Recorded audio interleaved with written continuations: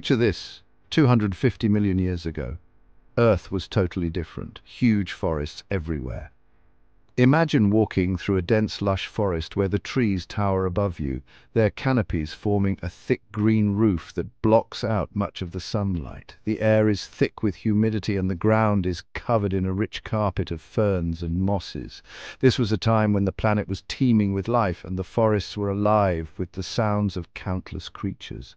Weird and amazing creatures roamed around.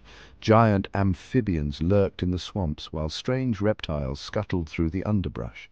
Some of these creatures were unlike anything we see today, with bizarre shapes and sizes that seem almost alien.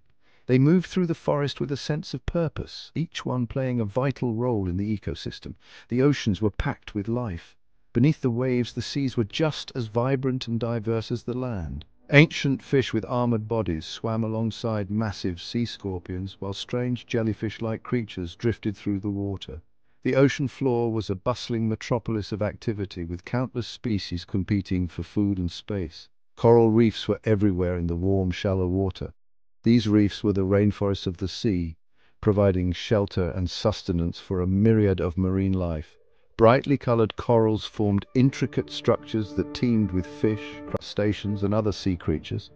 The reefs were a hub of activity, a vibrant and dynamic ecosystem that supported an incredible diversity of life. This was the Permian period, a time when tons of different plants and animals lived. Insects buzzed all around. Dragonflies with wingspans of over 2 feet darted through the air, while giant millipedes crawled through the undergrowth.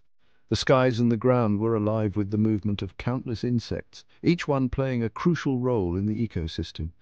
Big and small reptiles hunted across the giant continent. From the massive lumbering parasaurs to the swift and agile therapsids, these reptiles were the dominant predators of their time. They stalked their prey through the dense forests and open plains, their keen senses and powerful bodies making them formidable hunters. It was a balanced world, a delicate web of life that had existed for millions of years. Every creature, from the smallest insect to the largest reptile, had its place in this intricate tapestry. The balance of nature was maintained through a complex network of relationships, with each species depending on others for survival.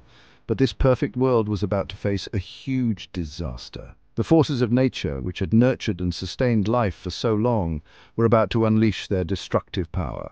Earthquakes shook the ground, and volcanic eruptions spewed ash and lava into the sky. The very foundations of the world were being torn apart. The same forces that had created life on Earth were about to turn against it. Massive volcanic eruptions released toxic gases into the atmosphere, causing temperatures to rise and the climate to change.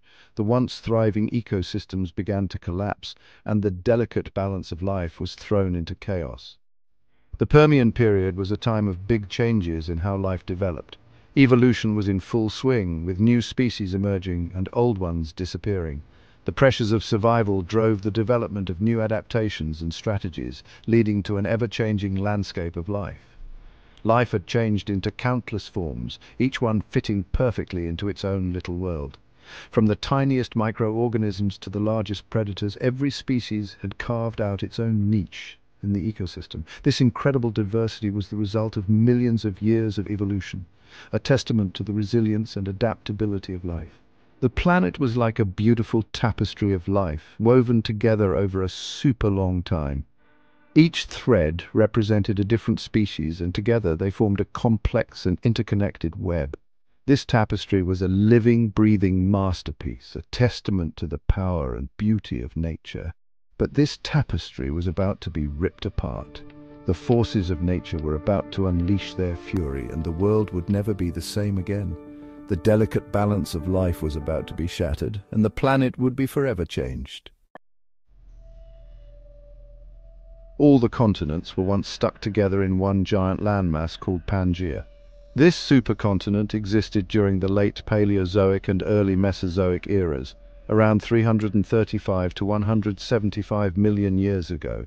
Imagine a world where all the land you know today was part of one massive piece of Earth, surrounded by a vast ocean. Pangaea was surrounded by one huge ocean called Panthalassa. This immense body of water covered much of the Earth's surface, creating a unique marine environment that was vastly different from what we see today.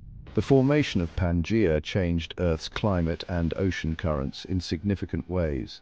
The merging of the continents altered wind patterns and ocean currents, leading to new weather systems and climate zones. These changes had profound effects on the environment and the life forms that inhabited the planet. Pangaea stretched from the North Pole to the South Pole, covering a vast area of the Earth's surface. This immense landmass influenced global climate patterns and created diverse habitats from icy polar regions to tropical equatorial zones.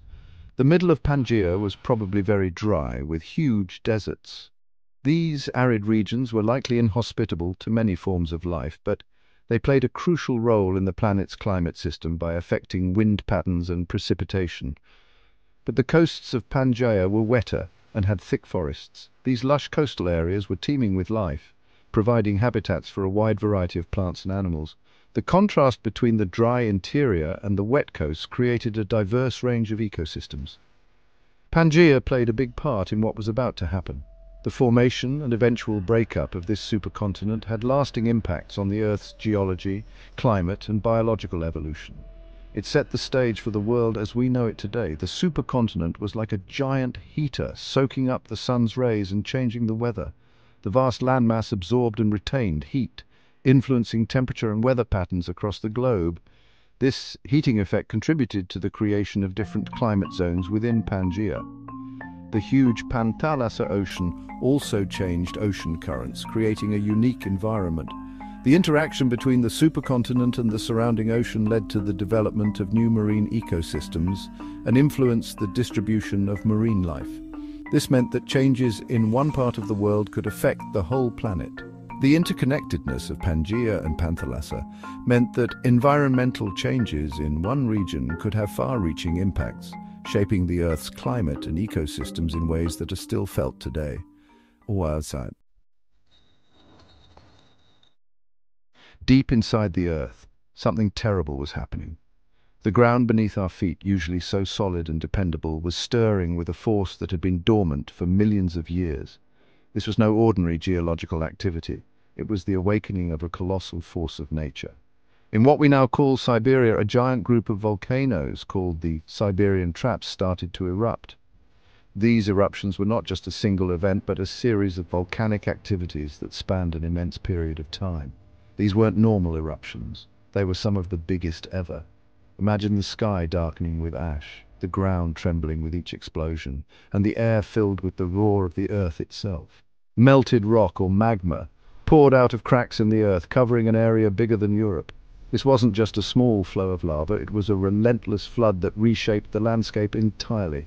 The eruptions went on for hundreds of thousands of years, sending lava flows for thousands of miles. This continuous activity meant that the land was constantly being buried under new layers of molten rock. But the lava wasn't the only problem. The eruptions also released vast amounts of volcanic gases into the atmosphere. The Siberian Traps released enormous amounts of gases into the air. These gases included not just steam and water vapor, but also more dangerous substances: carbon dioxide, a greenhouse gas, and methane, another potent greenhouse gas, and sulfur dioxide, which can cause acid rain, poured into the sky, messing up Earth's climate. These gases had a profound impact on the atmosphere, leading to dramatic changes in weather patterns and temperatures. The whole world would feel the effects of these eruptions. The climate was altered on a global scale, affecting ecosystems and life forms everywhere. This was a catastrophic event that reshaped the course of Earth's history. All those gases in the atmosphere were terrible for the planet. Temperatures went way up and the climate changed really fast. Earth's systems started to fall apart. The rising temperatures caused huge droughts across Pangaea. Forests dried up and died, turning into deserts. The once lush areas started to collapse. The oceans were in trouble too. As carbon dioxide mixed into the oceans, the water became more acidic. This was really bad for sea life. Coral reefs, once full of life, were destroyed. Many sea creatures couldn't handle the changes and died. Section 5. The Great Dying. The Permian Extinction wasn't just one thing, but a long period of environmental disaster. Climate change, ocean acidification, and other problems caused the biggest mass extinction ever. About 96% of sea creatures and 70% of land animals died. The oceans became empty, filled with dead creatures. On land, the once thriving areas became barren wastelands. The Permian extinction showed us how fragile life is. It showed how Earth's systems are connected and how bad rapid environmental change can be. Life on Earth was almost completely wiped out. Section 6. A changed world. After the Permian extinction, the world was a sad sight. The once diverse areas were destroyed, leaving a planet struggling to recover. The time of trilobites and other Permian creatures was over. It took millions of years for life to become diverse again. The extinction gave new forms of life a chance to evolve. Pangaea started to break apart, creating new continents and oceans. This would greatly affect how life evolved in the future. Section 7. Dinosaurs take over. After the Permian extinction, a new group of reptiles appeared, the dinosaurs. Dinosaurs were good at living in the warmer, drier Triassic period, and they quickly spread out to fill the empty spaces. Dinosaurs ruled for over 180 million years, evolving into all sorts of forms, from the mighty T-Rex to gentle giants like Brachiosaurus. The Permian extinction made way for the age of dinosaurs. The rise of dinosaurs shows how tough life is. Even after the worst disasters, life finds a way to adapt and change, creating new and amazing forms. Section 8. Lessons from the past. The Permian extinction, though a long time ago, has important lessons for us today. It reminds us that Earth's systems are connected and shows what can happen with fast environmental change. Today we are experiencing rapid climate change because of things humans do, like burning fossil fuels. We're releasing carbon dioxide into the air faster than during the Permian extinction. The Permian extinction is a warning, but it also shows how resilient life is. Life survived and thrived after the Permian extinction. We can learn from the past and make a better future. Section 9. A story of survival.